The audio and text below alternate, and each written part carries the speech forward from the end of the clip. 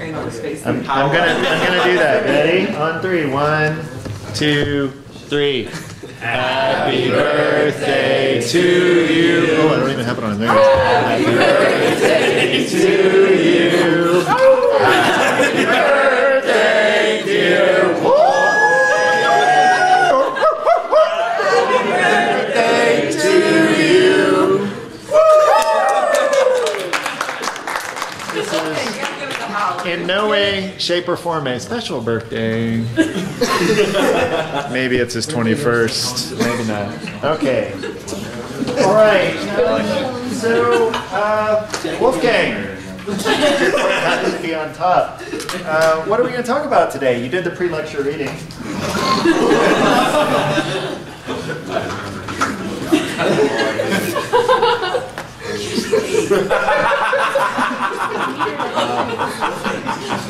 Well, he can chew it half. Okay, seriously. So we do have some important stuff to get through. So if Wolfgang can't keep it together, we'll have a proxy. Okay, so last time we introduced quantum chromodynamics. We talked about the Feynman rules, drew some of the vertices, talked about some of the new elements that we're going to encounter over and above what we did with QED.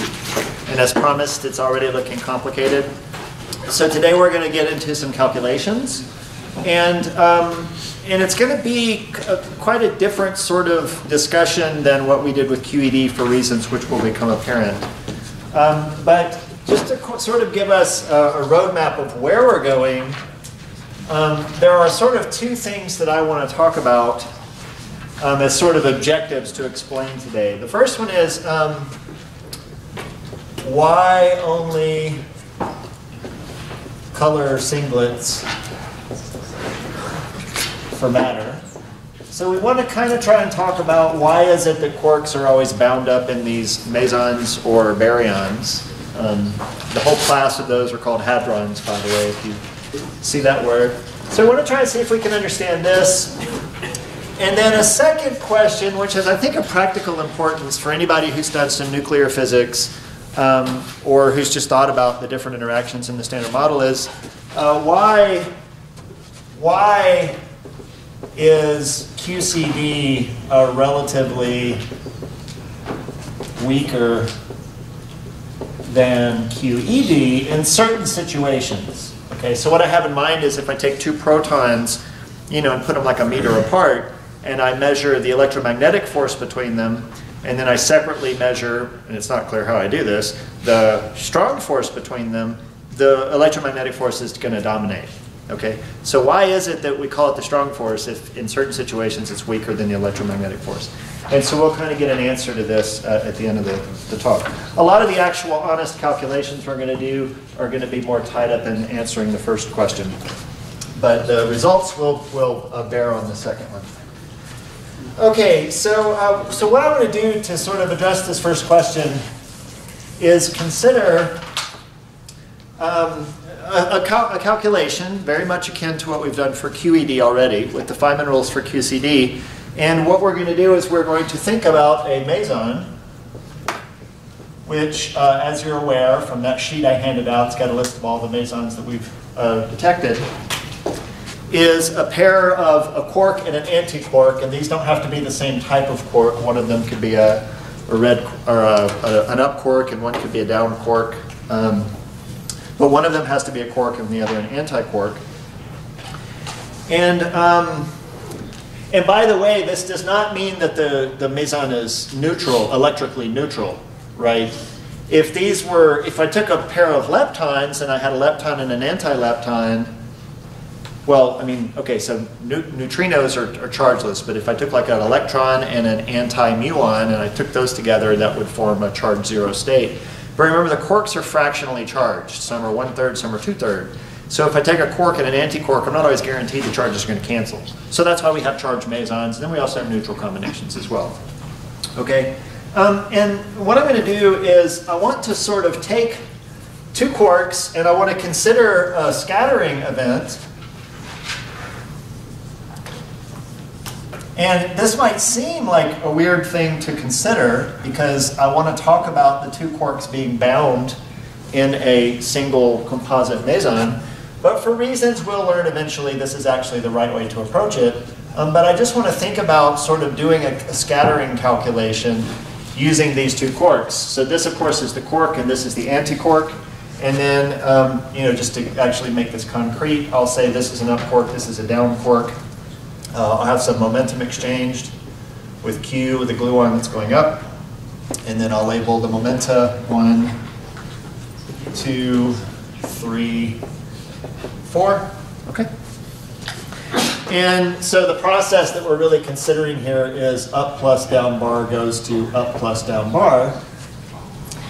And although I'm treating this like a scattering event, really and truthfully what I'm trying to tease out of it is I have an up and a down, anti-down quark. How do they interact via exchange of gluons? And I want to calculate some things associated with that.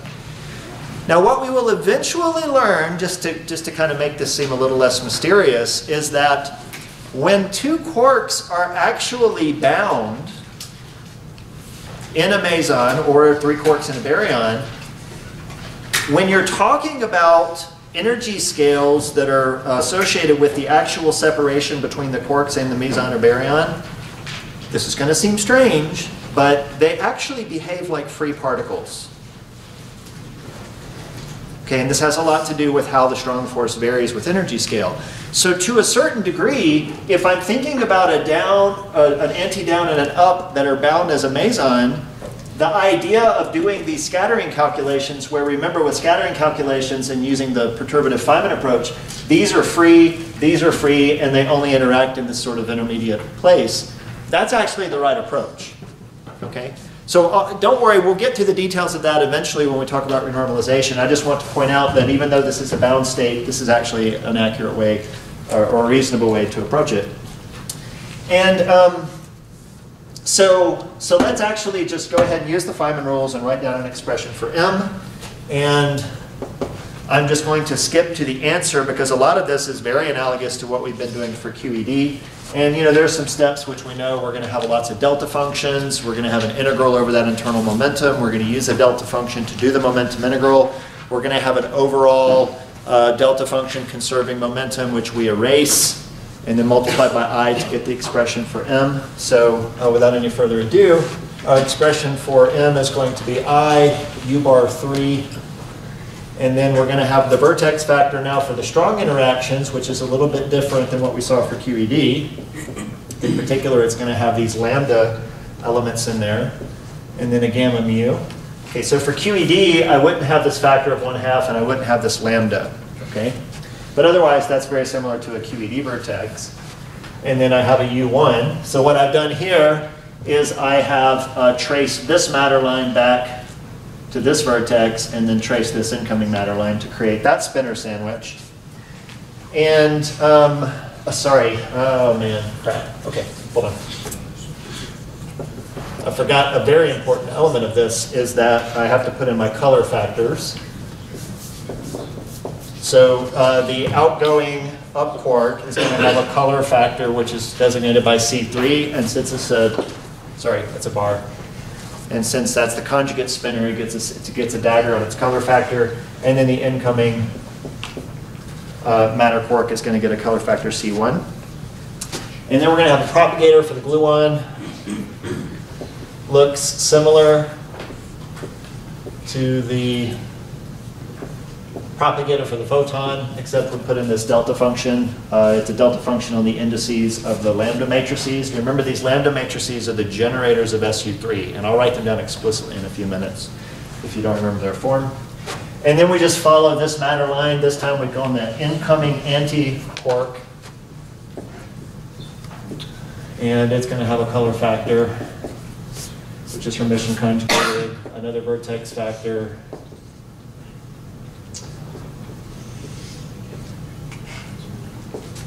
and the outgoing anti-quark. Okay? So that's just straightforward following the rules, the Feynman rules for QCD. A lot of the elements here are the same thing we would have written if this was a photon being exchanged between charged objects. The new things are the C's. the factor of lambda, okay, and then this delta function here, right? Okay, so now here's the cool part, all right? Now remember, when we write expressions, it's always very, very important to pay particular attention to objects which we are not explicitly using index notation for. Okay, so things with a mu or an alpha, well actually the alpha's fine because that's an index, that's an index. Using index notation, those indices, you can move those objects around.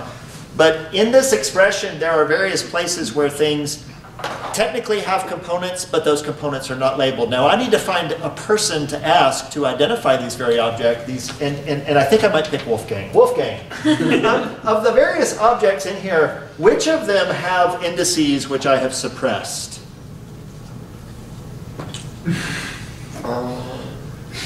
So I'll start at the left. Good. Yes. Yes, what kind of object is this? Spin. It's a spinor. Yes, it's a conjugate spinor, but yeah, so this has 4 components. What about this? Color. How many components does that have? 3. 3. Oh, man, you're doing really good. This. No. This. No. This. Yes. What kind of object is it?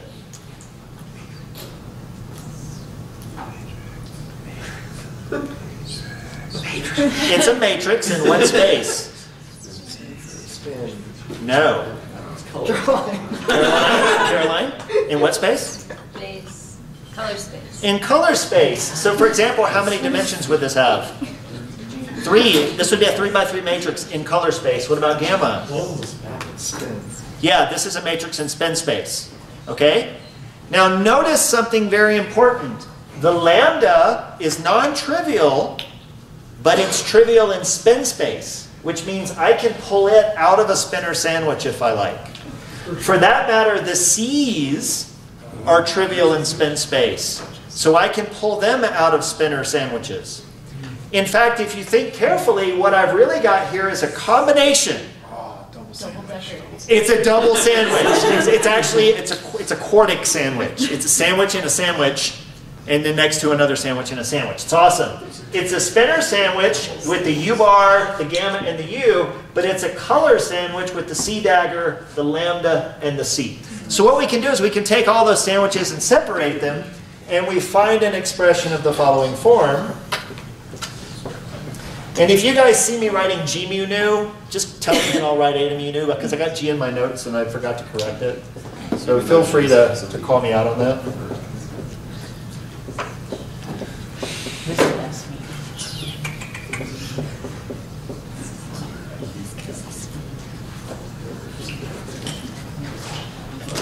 Okay, and then we've got this nice factor.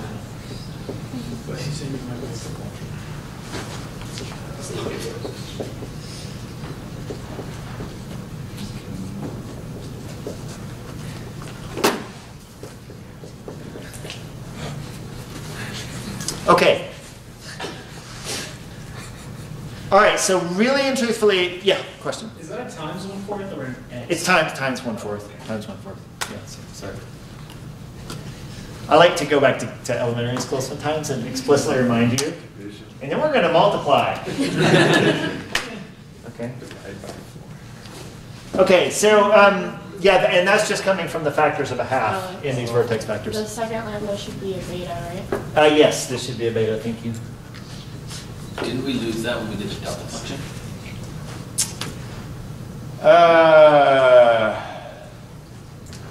Yeah, we did, yeah. Ashley! Damn it. Sorry. Yeah, no. I had it right the first time. I mean, you convinced me I was wrong. Okay, yeah, so this delta function, delta alpha beta, is just going to grab these 2 indices and make them the same. You can make them whatever you want as long as you make them the same. Now, why in the world would I organize this in this fashion? Spinners and colors. So you can take the trace? Well, actually, we're not going to go that far, okay?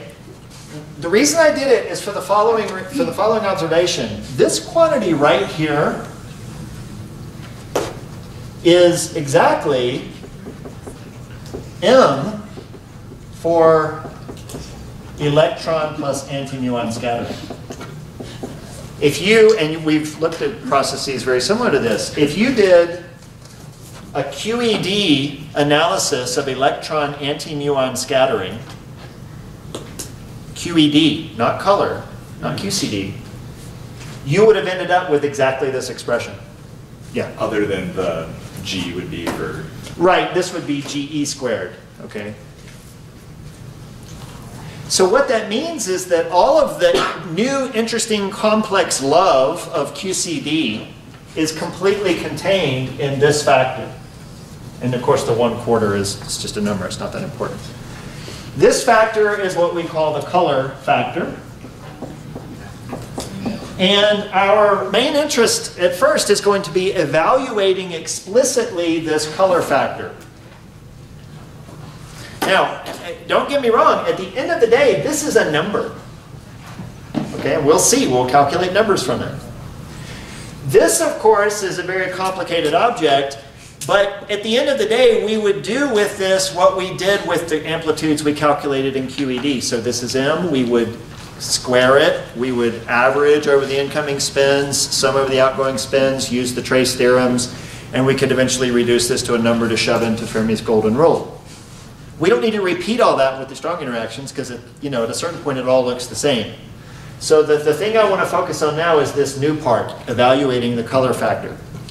And what we're going to find is the following observation.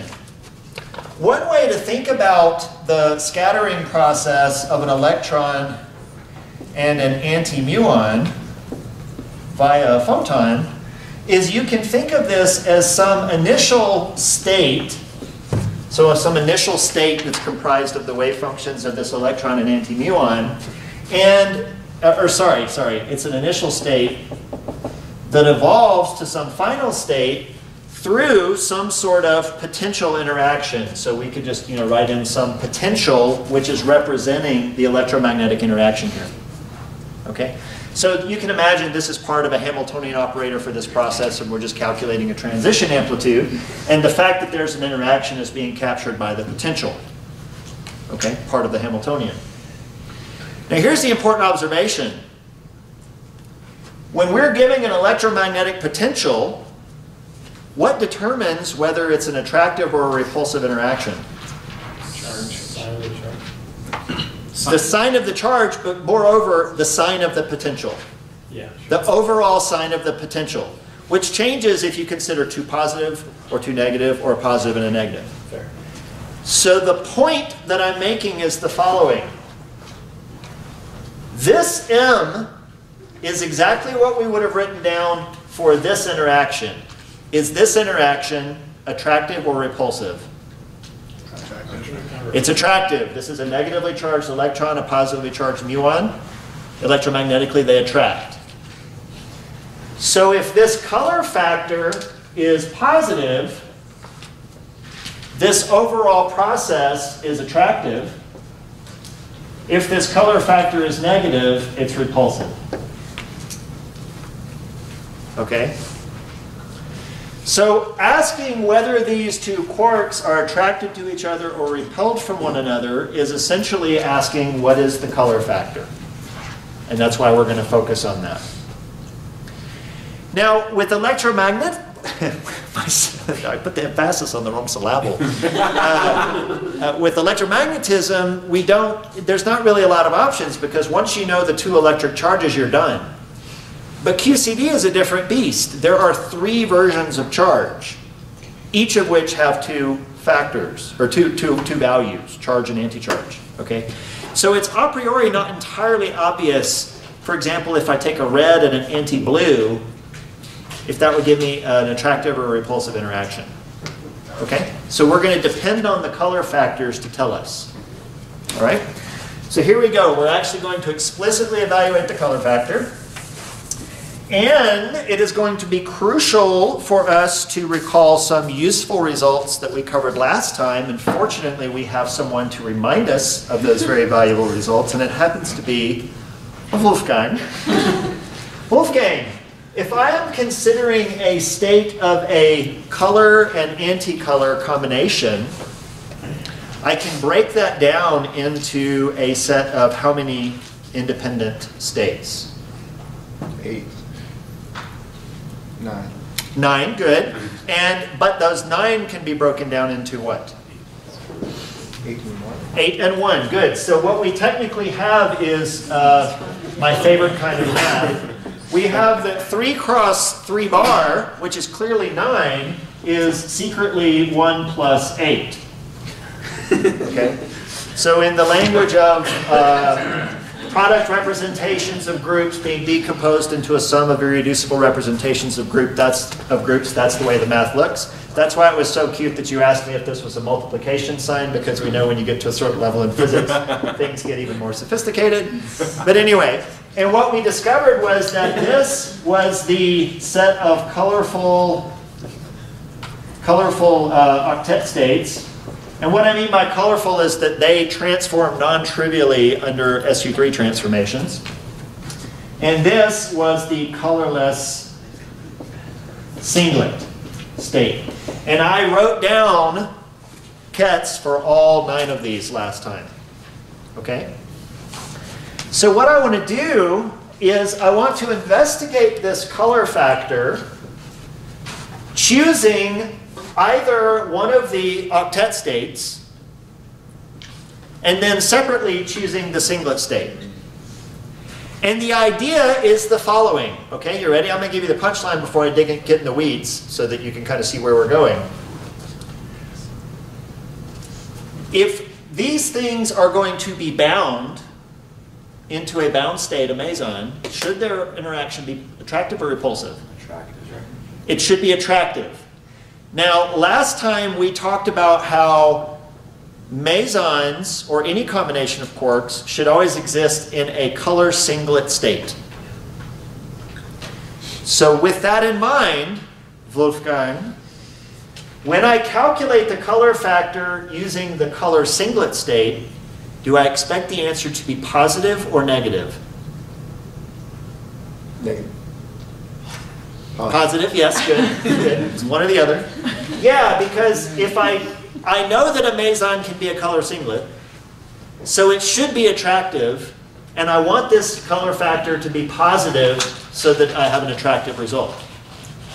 Conversely, what I'll find is when I use an octet state, for which I already know mesons should not be allowed to be in an octet, if I calculate the color factor, I'm expecting to get a negative value.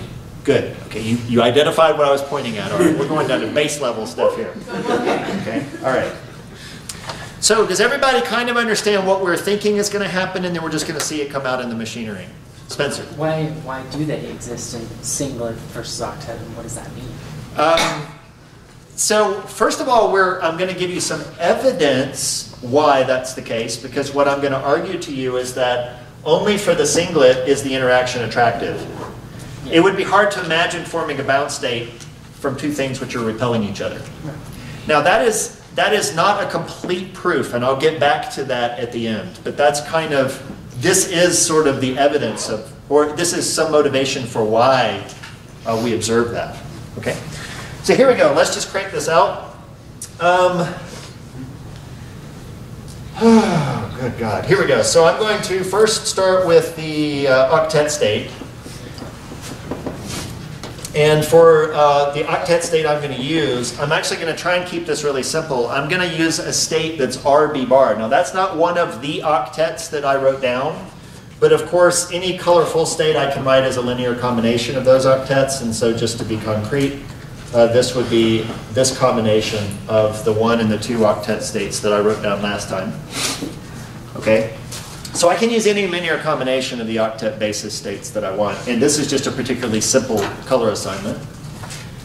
Okay, so just to make this concrete, I'm going to have this incoming up be red, and then this is going to be the blue, because this is going to involve anti-blue, so that needs to be the antiparticle, and red, so that needs to be the particle. And then for our color factors, what we have is the following.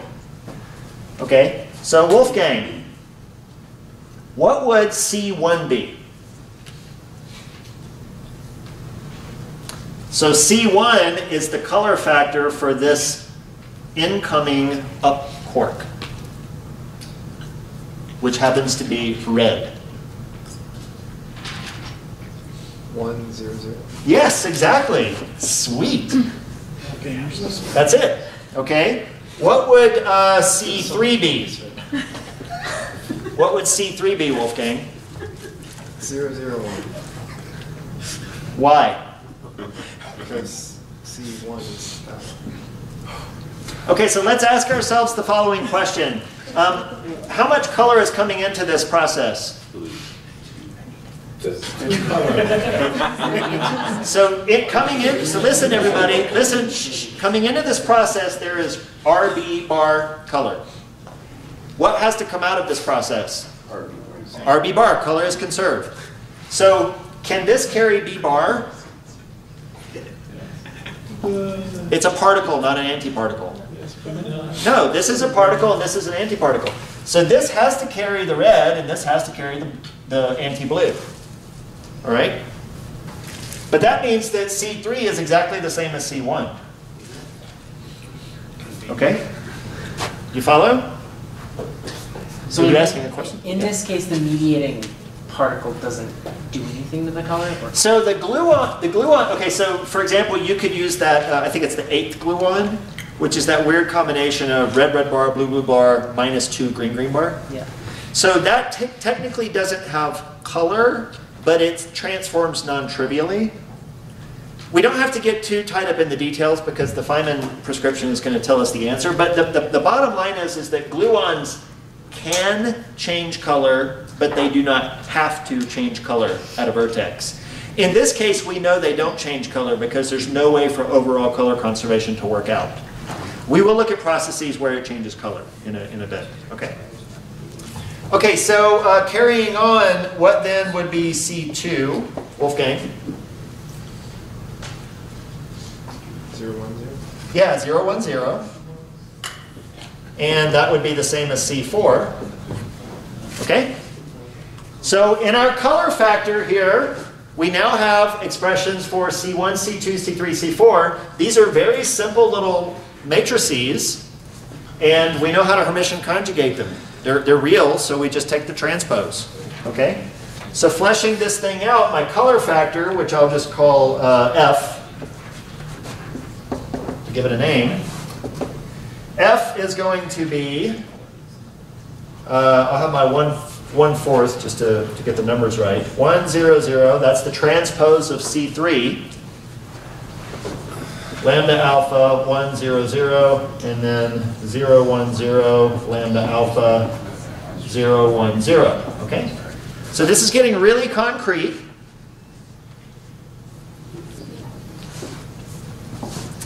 Now remember, these lambda alphas are the generators of SU3. So if I write some of these down, they're all going to be 3 by 3 matrices. They can be complex. Actually, we're going to write them all down. It won't take too long.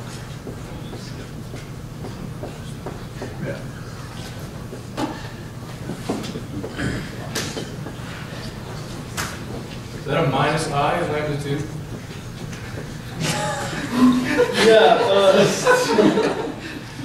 Did somebody really ask me that from the very back of the room?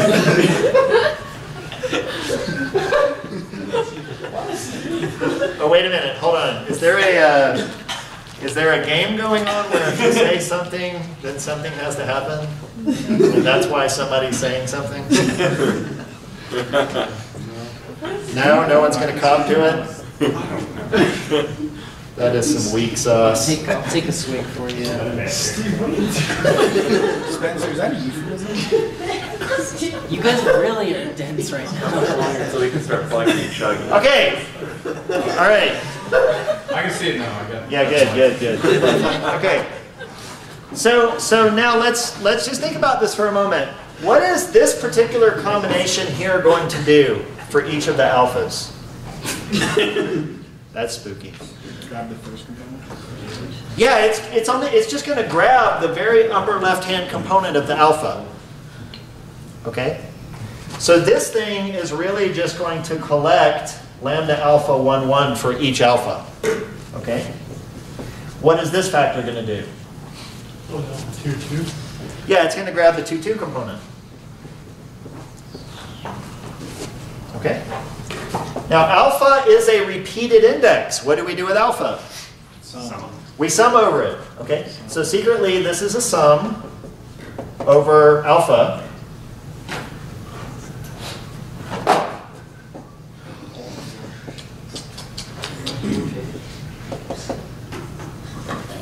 All right, and now you can do it. Okay? So if we actually grab all of these, notice a lot of them are zeros, some of them are ones, and we calculate this bad boy, and lo and behold, we find that this is minus 1/6. Yeah? Are the C spinners in color space? In what space? Color space? No, they're vectors. Oh, okay. But I thought we were using spinner sandwiches. So this is a spinner sandwich. Yeah. This is a color sandwich. Oh, okay. Yeah. So color sandwiches are because we have objects which are non-trivial in color space, which is a three-dimensional vector space spanned by red, blue, and green. Spinners and spinner sandwiches and gamma matrices are non-trivial in spin space, which is a four-dimensional space, which is associated with four-dimensional space-time, but in a non-trivial way. It's the spinner representation of the rotation of the Lorentz group in four-dimensional space-time. So that's, I promised you at the very beginning of the semester, eventually we will be talking about like, 3 or 4 different spaces in one single calculation. Color space is a new space to think about. Spin space is one we've been struggling with. And then, of course, there's space-time because there's muse. Okay? We still treat spin space and space-time as distinct spaces?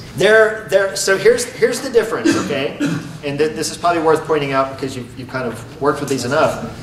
Spin space and space-time are tied together because if you do a transformation in space-time, like a boost, it affects this, because that's a space-time index, and you also have to do an associated transformation in spin space. Because they're both ways of thinking about how things change in space-time. They're just two really different ways of seeing it, one through spinor representations and one through tensor representations, okay? But if you do a rotation in space-time, color space doesn't give a shit. Conversely, if you do a SU3 transformation in color space, that has nothing to do with space-time. Mu doesn't care, neither does the spinners. Okay? So they're literally two completely separate spaces. But spin space and space-time are tied together in this wonky way. Is it fair to think of a spinner as a vector in spin space? Sure. Yeah, that's fine. So was charge unaffected by rotations, like by a Lorentz boost? Because it seems like the amount of charge an object is observed to have depends on how fast it's moving with respect to you. Yeah? No? When did we talk about that? You mean charge density? Oh, maybe that's what I'm thinking. Yeah, because you can boost and change the volume of a region. Oh, of a charge containing region and change the charge density, but the overall charge can't be changed. That's what. Yeah. I'm not sure if I just bad at algebra, but can you go through the summation? Because I'm getting 0. It seems like there's a root 3 missing on lambda 8, or like a root Oh, yes. Yeah, no, sorry, you're right. You're totally right. You're totally right. I apologize. I just looked at the matrices and didn't pay attention to the coefficients. Yeah, there's one over root 3 missing on that one. And that's the only one. Thank you for pointing that out. Does that fix what you're seeing as a problem? I mean, it's written in the notes. Like I've written out the various factors and added them together. I'm just trying to save time here. Okay. So would it be fair to say that there's like a charge space? Right, because you said a boost wouldn't affect charge. So does that mean that? That's like a one-dimensional number line. Yeah. So you can think of it like the number line, like a one-dimensional space that has nothing to do with space-time. And then you're taking either +1 or -1 values on that when you either have a positively charged particle or a negatively charged particle. It's not a particularly interesting space because you can't really rotate in it. So the problem is that you want to think about. So normally we think about transformations which sort of preserve the length of vectors. But if you're in one dimension and say that's the origin and I draw a vector like that, Now, we're not talking about translations. That's a separate kind of transformation. If I just think about what kinds of transformation can I do on that vector that preserves its length, well, there's no continuous. I can reflect it, but that's discontinuous. So you have to be in at least 2 dimensions for it to get interesting. And then color space is 3-dimensional, so it's that much more interesting. Okay, so any other questions about calculating this color factor for an octet state? And here's the cool part, and you get to do it in your homework. It actually doesn't matter what octet state you pick. And remember, that's kind of weird because the octet states look very different from each other. But if you pick any of the octet states, you're going to get the same number. Okay? And that's a priori not obvious because, you know, these are going to have different places where the 1 sit, and that's going to utilize different elements of these lambdas. Okay? But nonetheless, for any octet state you pick, the color factor is going to be -1/6. If it's -1/6, that means the overall interaction is repulsive. And what we have just demonstrated, at least to the level that we can apply this perturbation theory, is that if I have 2 quarks in a color octet state, they can't be in a bound state because they're repulsive, at least as far as this is applicable. Ariel. Does that mean that color octet states are completely indistinguishable? Sure, yeah. I mean, the color octet states are related to each other by an SU3 transformation, which is the symmetry group of the strong interactions. So, yeah, there's a sense in which we would have expected it. The singlet state is special because it's invariant. It doesn't transform into anything. Okay, so that's why when we do this decomposition, that's why we write it this way. We get the 1 because it stands by itself. You can't actually change it. It just remains itself. But this 8 gets rotated into each other under SU3. Did you just call this perturbation theory because we're only using the leading order diagram? Or why, in what sense is this? I'm going to explain that in a bit. Oh. I'm going to come back to why this is only valid in certain circumstances. Okay. It's perturbation theory because I'm only calculating, I'm doing this leading order and saying that's kind of the answer. Okay. If for any reason I think I have to go to higher orders, or worse still, if I think that the higher order diagrams are more important, holy snap, then this definitely is not going to suffice, and we'll talk about that in a few minutes. Okay, so the next example is to do this in a singlet state, and I'm going to move a little bit more quickly through this, even though sadly it's more complicated, but we've got quite a few more ideas to cover. So if I choose the singlet state, unfortunately, there's really no way to make it simple. Steve-O? I can't see. Yeah. That totally makes sense why you didn't do it like an hour ago. So Wolfgang, what does the color singlet state look like?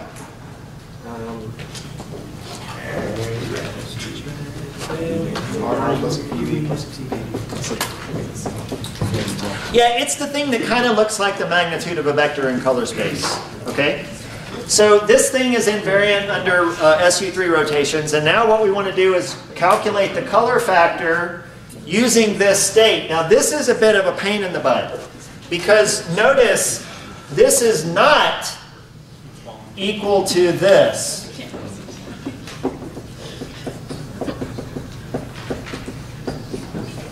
It's not a product of 2 things, like what we could do for the octet. That's why the octet was a little more straightforward. Each of these terms is intrinsically tied to the other, and it's not an overall product. So when we work with this thing, what we have to think of is something like the following.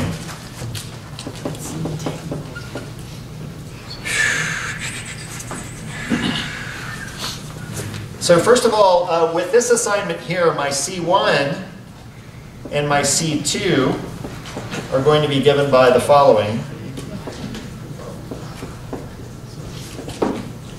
So that's the red, and then eventually I'll take this and I'll Hermitian conjugate one of them, and it'll flip it to a row.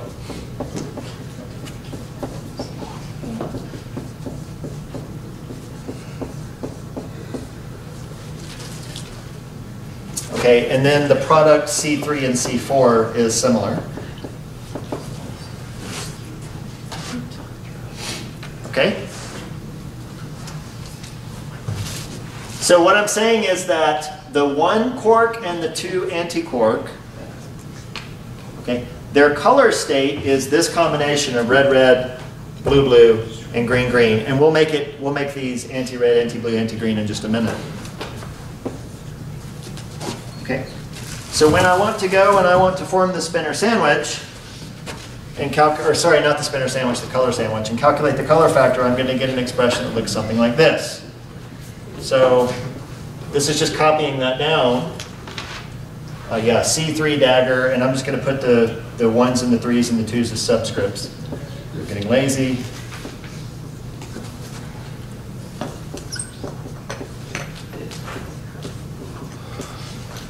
Okay, there's my color factor. I just copied this thing down. The 1, 2, and 3, 4, I'm just putting as subscripts to make it easy. And now notice, here sits, right next to each other, C1, C2 dagger. Okay? How convenient. Yes, I know. So if I want to do C1, C2 dagger, this is going to be 1/4 C3 dagger lambda alpha 1 over root 3, and then I can just write this as 1, 0, 0, 1, 0, 0.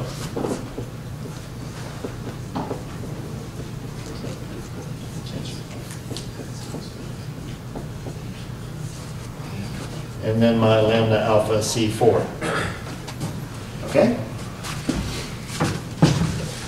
Let's go do that more. Garbage cans are killing me.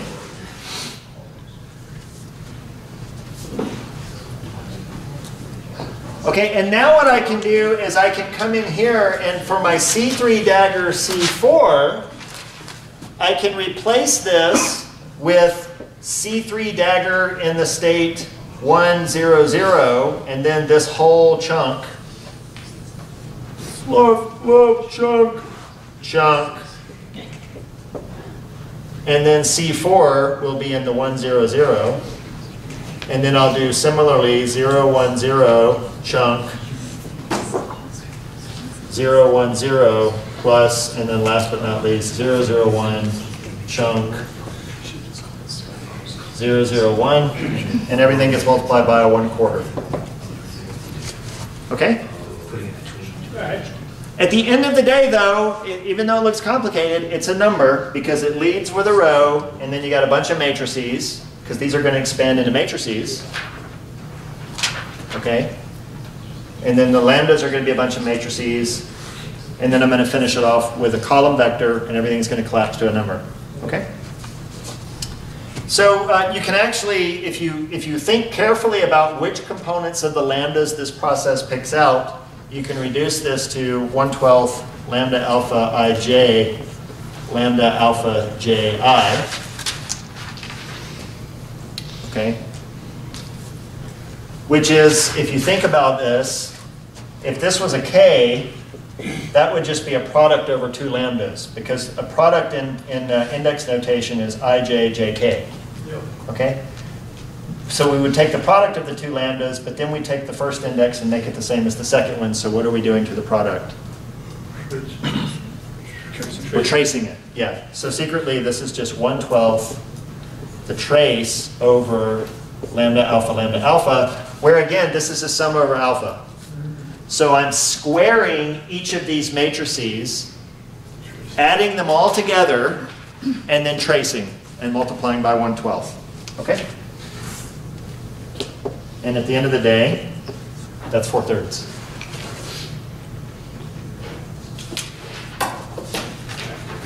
Okay? As we expected. This is the color singlet combination of the quark-anti-quark. The color factor came out to be positive, indicating that it's an attractive interaction, which is the kind of interaction we would expect would give rise to a bound state.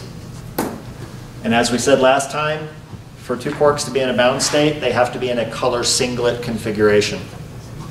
If they're in an octet, the color factor was negative, and this is a repulsive interaction. Okay, now,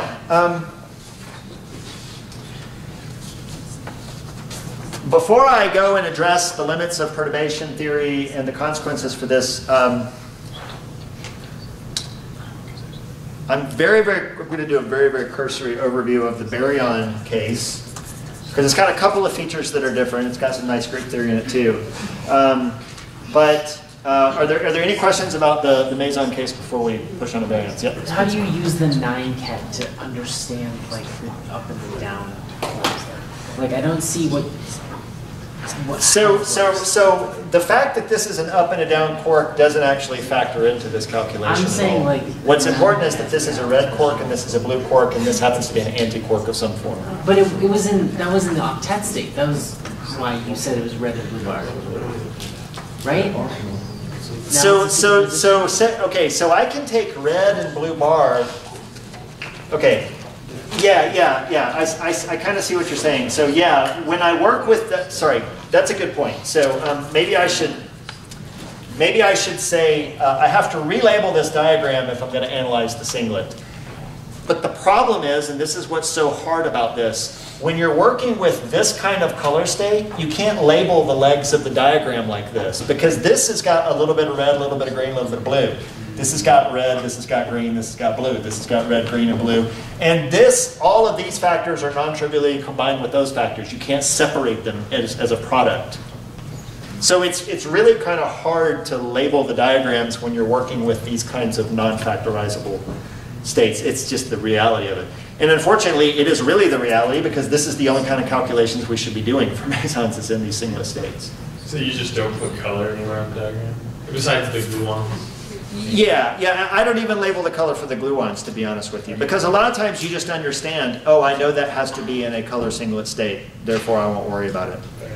And the truth is it wouldn't matter if you did a calculation and you called this red and anti-blue, and then later you did the calculation and called this green and anti-red, you'd get the same answer. For sure. Because there's a symmetry that rotates red into blue into green. That's like the octet state though, right? Or am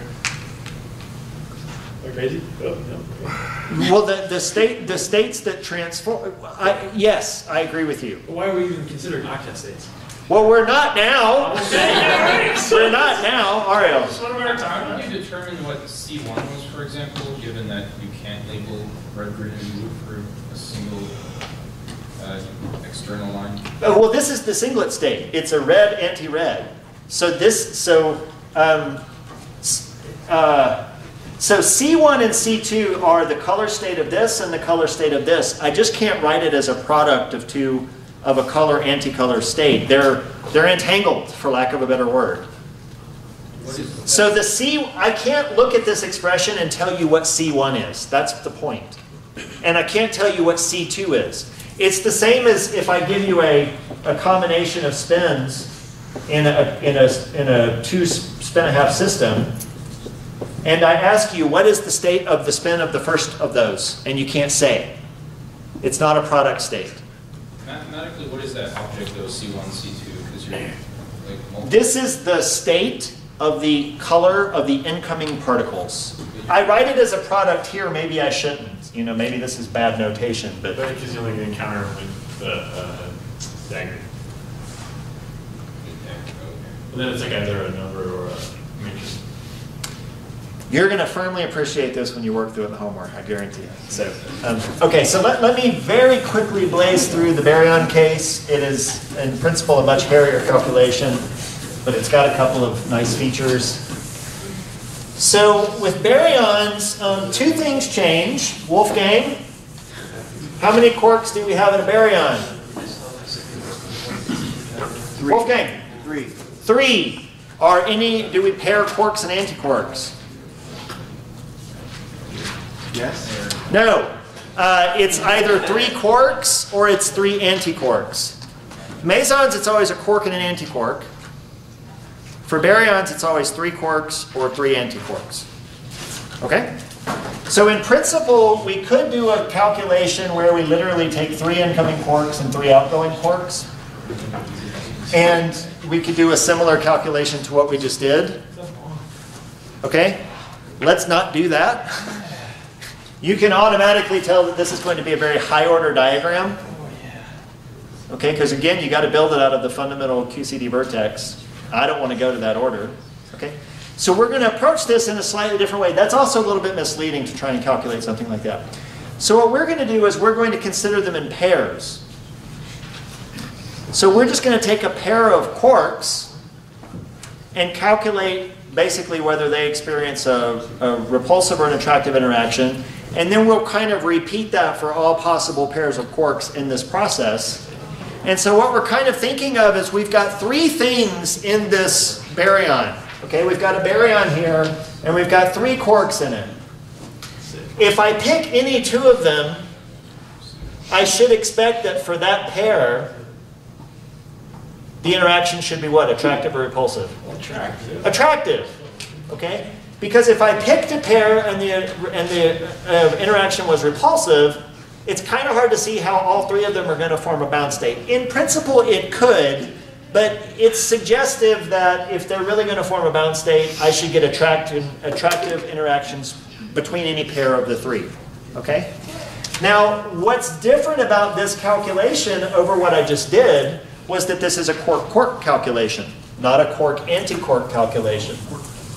So what we're thinking about now is a calculation where we have a quark and another quark. And so we can go through and we can label all of the elements. And at the end of the day, the factor of M is going to be a QED factor, where this QED factor would be, for example, electron scattering times a color factor, and the color factor in this case is going to be very similar to what we just had.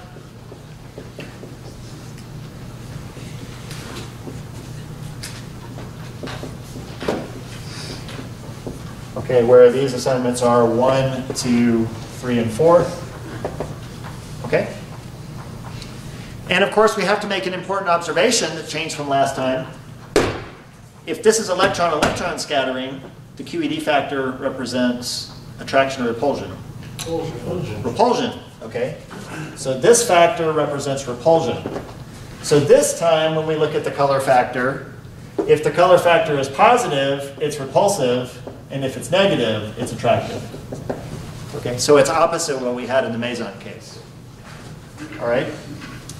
Now, I'm not going to bore you with trying to go and multiply a bunch of matrices, but I'm just going to kind of show you how we have to approach this, and there's some nice group theory in this. So when we did the, oh, it's over here. So when we did the quark-anti-quark case, we had a nice calculation that looked like this. However, now we're going to have a calculation that looks more like this. Okay? Because one of these color states is not an anti-color state, it's just another color state. And it turns out that the calculus in this case looks something like this, where it works out. Okay, 9 is 6 plus 3. This is going to be the anti-symmetric triplet. And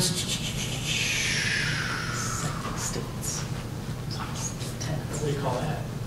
yeah, and this is going to be the symmetric sextet. Okay. I just want to make sure it was symmetric. Okay, so just to give you an idea of a state that's in the triplet, I'm not going to write them all down, but this includes, for example, a state of the following form, RB minus BR, and others. That is, it's anti-symmetric if you exchange the two colors in the state. So if I switch R and B, that gets a minus sign. Okay? The sextet is going to include the symmetric combination. Okay? Clearly, it's going to have as many of these combinations as this does, but it has 3 extra ones. What are the 3 extra ones? Green, red. Yeah, red, red, green, green, and blue, blue. And there's exactly 3 of them. So that's why there's 6 in this set, in the symmetric set, but only 3 in the anti-symmetric. Okay? All right, so if I take representatives from the triplet state, what I find, evaluating that color factor, is if these quarks in this process are in the triplet state, then I get minus 2/3. And then if they're in the sextet state, then I get 1/3. So in the triplet state, this is attractive, and in the sextet state, this is repulsive. Okay?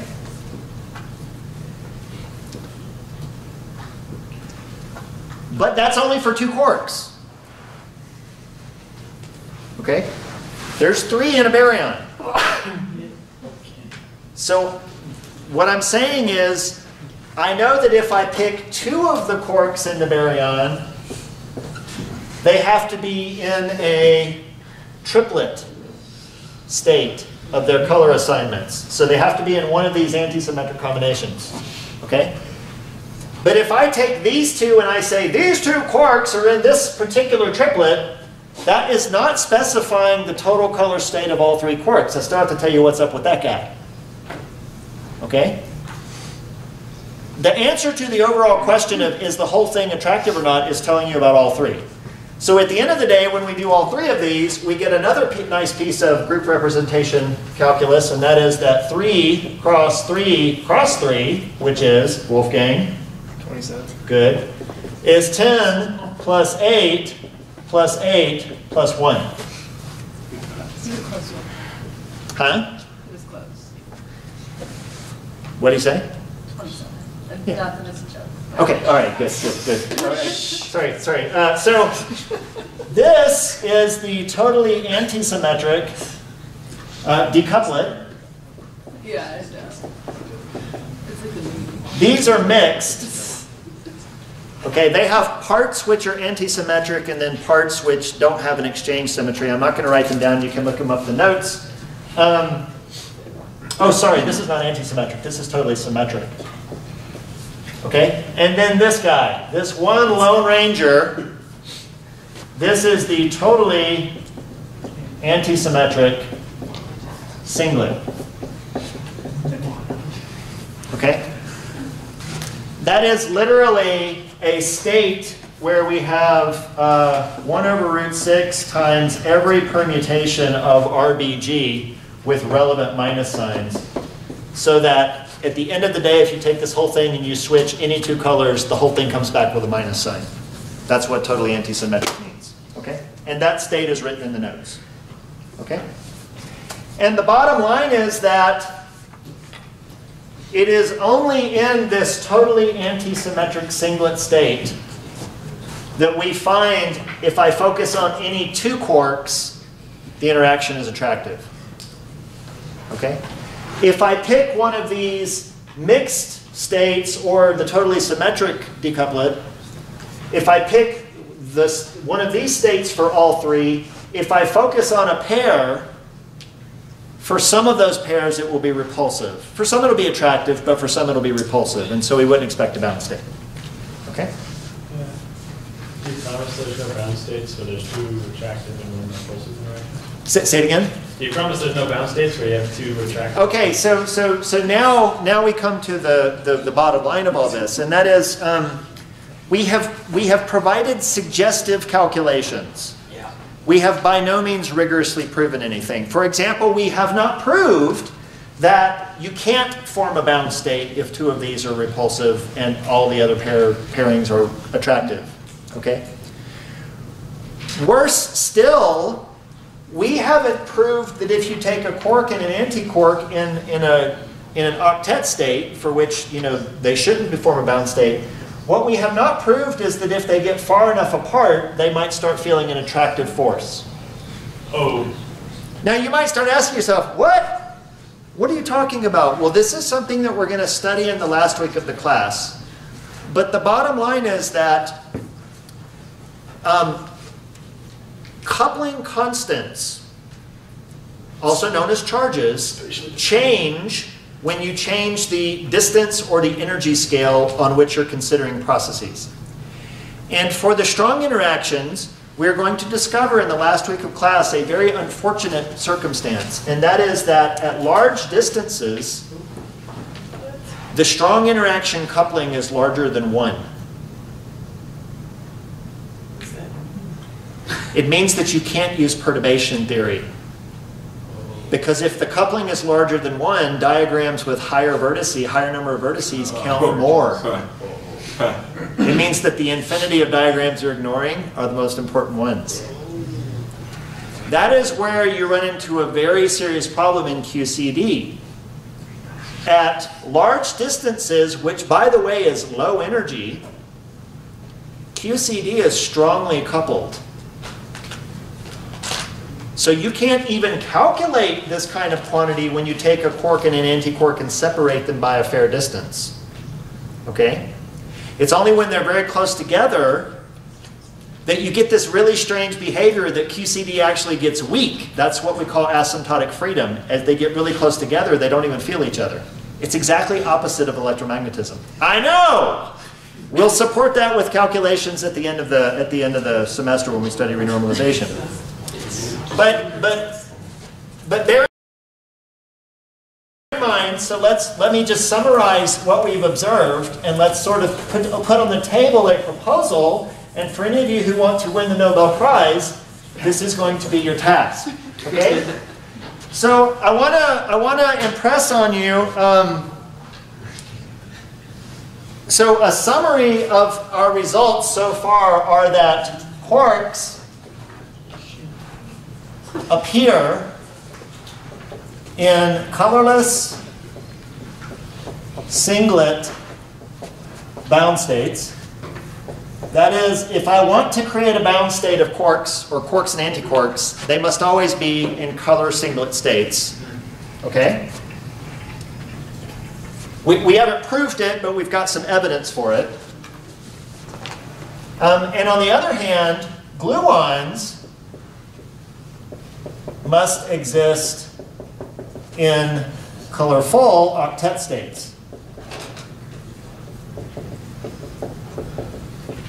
Okay, and that's just because the gauge symmetry of QCD is SU3, not U3. If the gauge symmetry were U3, there would be one extra generator, and it would actually correspond to the color singlet, and that would look a lot like the photon. We don't observe that. So the gluons must be the remaining generators of SU3, which are in these color octet states.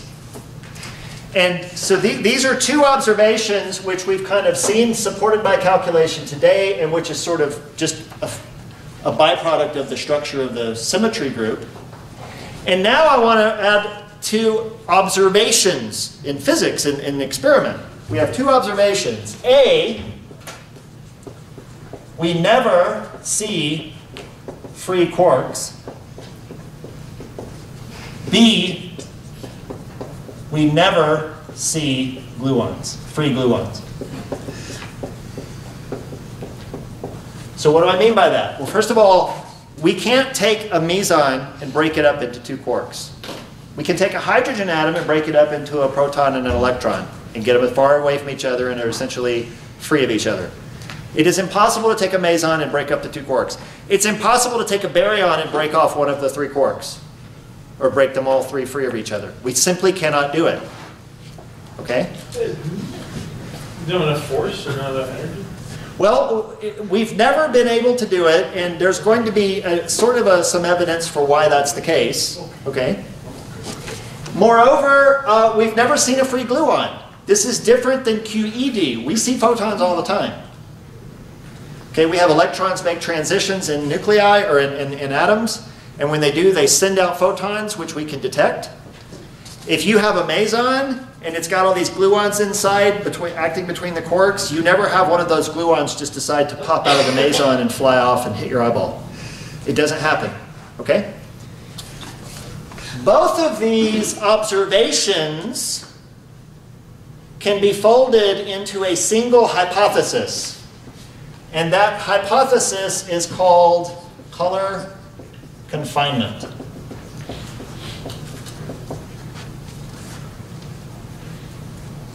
And the color confinement is that any free or long-lived state in QCD must be a color singlet.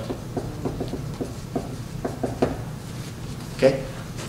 Now, this is not proven, this is a hypothesis, but notice, if it's true, then it explains all of this. Because if you had a free quark, it would have color. It would not be a color singlet. I mean, if I had a quark, it would be like a red quark, and I could go, you're not a color singlet. In fact, you can't make a color singlet out of a single quark. It's impossible. So this confinement hypothesis is saying there are no free quarks. They must be bound up in mesons and baryons. It also tells you that you can't see a gluon because gluons are necessarily octet states. They're not color singlets, okay? This color confinement hypothesis is one of the most important outstanding problems in particle physics. If you can solve it, you can fly to Sweden and pick up your prize. Okay? It's still unproven. People that work in this, okay, typically have to resort to non-perturbative methods. So if you've ever heard of lattice QCD, this is doing exact QCD by discretizing space-time and doing the calculations exactly on a lattice instead of using perturbation theory. Some people have tried to bring in the tools of supersymmetry because supersymmetry often allows us to do exact calculations where perturbation theory would otherwise fail. And then there's also ADS-CFT, okay? So there's quite a few approaches which people are using to try and bring to this, but at this point it's still unproven. Yeah? Are glue balls singlets? Can they like form together and be singlets? And those can be colorless? Yes. Yes. So bound states of glue balls. Can bound states of glue balls be singlets? Let me think for a second.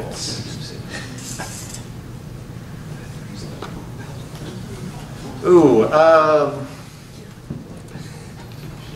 I would certainly think that you could get a bound state of glue balls that would be a singlet. But I have to think about that because that sort of violates this hypothesis. We haven't observed glue balls. Right. So for those of you who don't know, this is an additional thing that happens in QCD that doesn't happen in QED. You know that in QED, photons do not interact with other photons. There's no vertex like that in QED. Right. Okay? But in QCD, we certainly have gluon-gluon vertices. But that means that you could imagine having gluons interacting with other gluons to the extent that they could form something like a bound state. Attractive interactions between gluons. Yeah, and so this bound state of gluons is something that's called a glue ball. All right? And there's no analog of this in electromagnetism. And then purportedly, I don't know what it would take to generate one of these. There's questions about what does the QCD vacuum look like? Does it have glue balls? And I don't actually know the details of it at this point. But that's sort of where the glue ball story is coming from. Okay, so in the last few minutes, I want to take this and connect this back to a question that all of you should have been asking long ago. Okay? And this is actually it's a really nice illustration of how this gets applied. And it's really just an application of this sort of color confinement hypothesis. So let's consider two protons, which are sitting there, and they've got some reasonable separation. So there's my two protons, and we know protons are baryons. It's a combination of an up-up-down quark. And what I want to do is talk about the interaction between those two protons. Okay? So if I modeled the interaction of the protons in terms of a gluon exchange, I could draw a diagram that looks like this.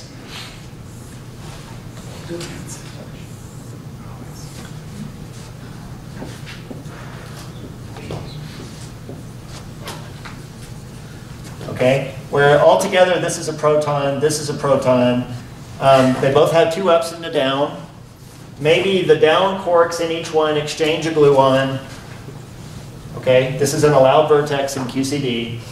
And then you get the same states coming out. So this would be a proton-proton interaction. Okay?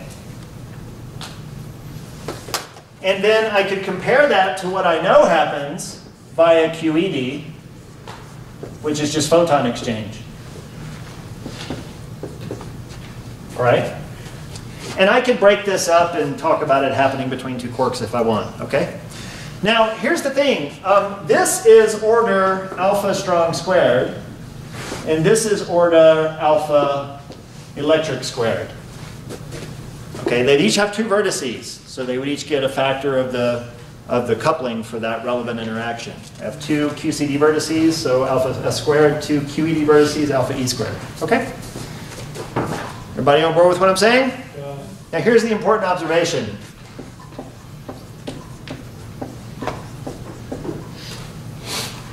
The strong coupling is larger than the weak coupling, which itself is larger than the electromagnetic coupling. Now, let's not worry about this. That's confusing. So let's just focus on this.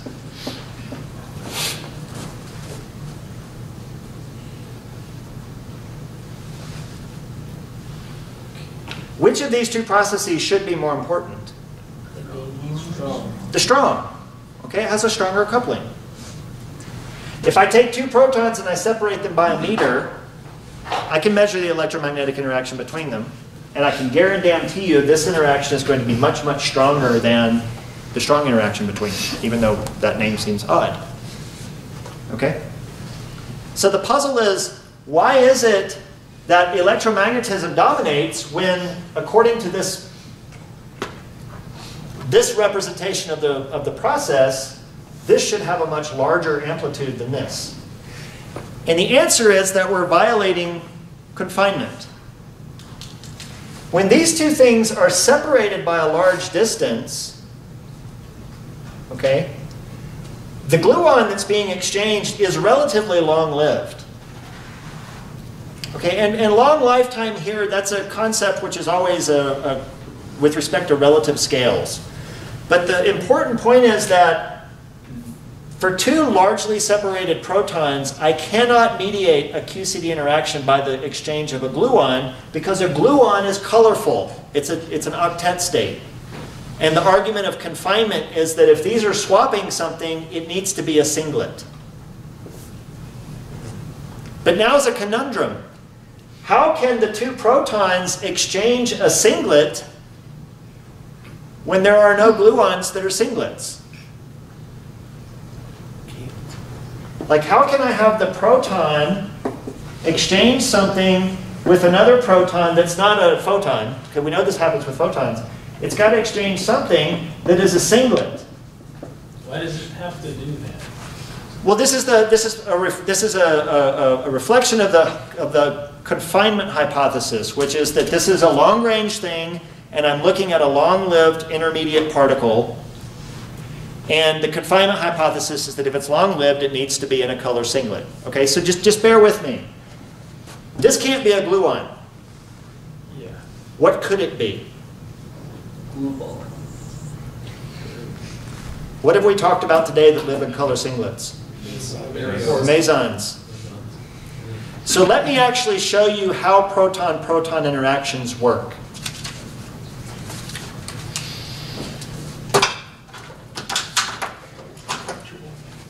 Fasten your seatbelts. I was kidding about that, but really, here we go. So a proton-proton interaction is going to look something like the following.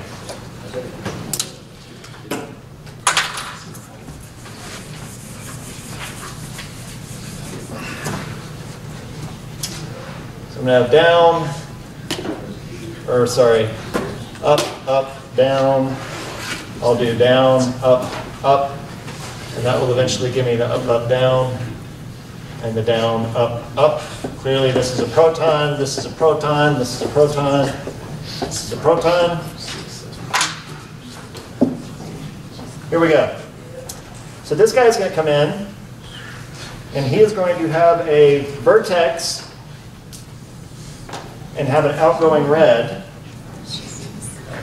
This guy's going to come in with green, and he's going to have a vertex that is going to go out here with blue. This guy is going to come in red. He is going to have a vertex coming down that's blue. This is eventually going to become green. I'm going to have an incoming red. That's not a vertex, those are just crossing. I'm going to have an incoming blue. Oh dear God, I hope I can do this without screwing up. And an incoming green. And now I've just got to connect everything. So my green connects with that guy. So I'm going to have a blue on here. It hits there. That's going to turn this into a blue. And then I'm going to have a gluon that connects these two. And I'm going to have a gluon which connects, Oh yeah, I'm going to have a gluon that comes down here. And then I'm going to have a green that comes out there. And then I'm going to have a blue that comes down to the red. And then the red is going to be connected via a gluon to here. Is that really what I want? No, that's a red. That's a red. There you go. Okay? So, I know, it's complicated. So first of all, let's just make sure that what's going on makes sense. I have green, blue, red. This is a singlet proton. Green, blue, red, singlet proton. I got a singlet proton coming out. I got a singlet proton coming out. So everything is as it should be on the baryon side. Okay? However, what I'm exchanging is a down quark and an anti-down quark. I guess that's amazing. That's a pi 0. Okay? So what we notice from this process, and again, this is just trying to get this to work using the hypothesis of color confinement, is we notice a few important things. The interaction of two protons, we should really not think about as the protons exchange a gluon, but rather they exchange a pi meson. Now, I want you to understand, this is all QCD. The vertices I'm drawing are gluon-quark interactions. But in the early days of trying to explore nuclear interactions, people were modeling nucleon interactions, interactions between protons, protons, and protons, neutrons, as pi 0 exchange. But now we understand why. Because it kind of is pi 0 exchange. It's just, there's a lot more complicated stuff going on in the nucleons to get you to that pi 0. So if you study the history of particle physics, you'll read a lot about pion-mediated nuclear interactions.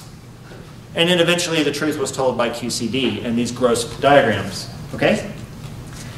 The second very important observation is that this is an alpha to the 8th. Yeah.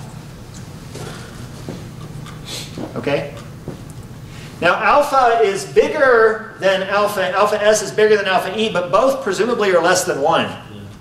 Because we're doing perturbation theory. And I'm raising this to the 8th power.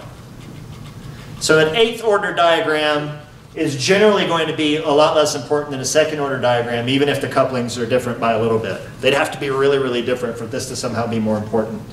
Okay? By the way, if I wanted to calculate what this would look like for protons and neutrons, okay, I could just switch this to a down. And that's the diagram. No, leave that enough. Okay? It doesn't change anything. So the same process will describe the attraction between protons and neutrons, but of course the good thing for protons and neutrons is you can't really compete with it with an electromagnetic interaction. Okay? So this is why you get more stable nuclei by shoving more and more neutrons into the nucleus. Okay? You shove more protons in, you've got to deal with that electromagnetic repulsion. They do have a strong force attraction, the protons with each other, through this diagram. But if you throw neutrons in, they're just adding to the attractive love. Okay, they're not adding any of the repulsive electromagnetic stuff. Yeah, Nathan? Yeah, so we can still assume that the alpha for the strong force is less than 1, even though we're at like long distances. I don't think we were. At long distances. So the alpha is relevant for these parts of the diagram. Oh, which are this is all small. This is the scale of the size of a nucleon, the size of a proton. It's 10 to the minus 15 meters. This separation is the large part. And that's just like a pi meter, like pi Yeah. Okay. So I just want to so this is sort of our explanation for why the strong force is less important than the electromagnetic force at large distances. It's just because the diagrams are complicated. And again, this kind of comes from this color confinement hypothesis, which is not proven. Okay? Now, I just want to throw one last idea at you because it's really cute. And that is, before this was really understood, and even before the sort of standard version of color confinement, people were trying to argue. They said, you know what, those protons are made of something. We know they are because we're banging into them and they're kind of wiggling like they've got 3 things inside of them. But we can't for the life of us get them apart. Same with the mesons, when they could create mesons. So there were people who said, you know what, maybe this happens. Maybe if I take 2 quarks or a quark antiquark or whatever, and I pull them apart, something magical happens. So let's first of all think of what happens to electromagnetic field lines when I have 2 charged particles. Okay? We know if we draw the field lines, then we get this nice pattern, which you've all seen in your classes before, for the electromagnetic field lines between 2 charged particles. Okay? And then they said, what if when I separate 2 quarks, whatever force is acting between them that's not electromagnetic, that's the strong force, what if the field lines are collecting themselves into a bundle that somehow collapsed between the 2 of them? They don't spread out like electromagnetic field lines. Okay? Now, with QCD, we know that this kind of makes sense because the gluons, if these are gluon lines, the gluons actually interact with each other. So we can imagine the gluon lines grabbing each other and pulling themselves together. Like glue. Okay? If you can invent repulsive glue, you'll probably also win the prize. Okay? So the idea here is that maybe the explanation for why we can't separate quarks is because the strong interaction, when you try and pull them apart, is collapsing to a tube between them. And a tube has tension. If you pull harder, you raise the energy.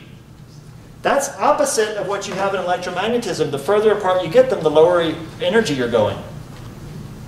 If you collapse everything to a tube, the further you pull it apart, the larger the energy. So that would explain why you can't pull them apart. So people hypothesized this, and they studied the dynamics of these tubes. Now these tubes are 10 to the minus 15 meters. That's the size of a meson, okay? Or a proton if you're talking about a baryon. And when they studied these tubes, they were trying to explain the strong interactions, okay? They found 2 problems. One is that the fluctuations of these tubes were tachyonic. They were actually fluctuating in a way that would make you think the tube was moving faster than the speed of light. And secondly, if you think about the excitations of the tube, you actually found that there was a spin 2 excitation. Okay? Now, there was no observed spin 2 particle. Like you can't, like we observe all these spin 1 particles and spin 0 particles, or spin 1 particles and spin half particles, but there was no spin 2 particle. Okay? So eventually, quantum chromodynamics was developed just a couple of years later, and everybody's like, you don't have to think about these tubes. We've got chromodynamics, we've got renormalization, which we'll talk about the last week. We don't have to think about these tubes. But there were a couple of people who said, you know what? This is actually useful. Because that guy right there is a graviton. So what they did was they took this and they shrunk the length of these tubes down to 10 to the minus 38 meters. All right?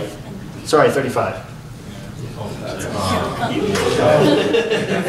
So they did 2 things. They shrunk the length scale down to 10 to the minus 35 meters. And they added supersymmetry. And when they added supersymmetry, it got rid of the tachyon. And in doing so, what did they discover? Science. String theory. So this is where string theory was born. They were trying to explain why you can't separate quarks. Their explanation in terms of these color flux tubes kind of worked, but then it had these problems. Eventually, though, QCD came out and everybody ignored it, except for a few people at Caltech were like, this is really interesting, and they kept working on it, and they finally fixed this problem. And at that point, that was the birth of string theory. Right? Yeah, Rochelle. What people were those? What people? Yeah, what does that mean? They kept working. So John Schwartz was one, and I want to say Michael Green. Not Brian Green, but Michael Green. So Green and Schwartz are the two names that are associated with these early. Susskind is also associated with early string theory ideas, but Green and Schwartz were the two who, after everyone else had abandoned it, they kept working. And they were the ones who started eventually finding these incredibly lucky cancellations, so that, for example, the tachyons went away. There were a lot of anomalies in the theory which canceled for certain dimensions and so forth and so on. So, yeah. All right, thanks you guys. I'll see you on Tuesday of next week. You have a homework assignment. It's got one problem there now, and I'll be adding to it.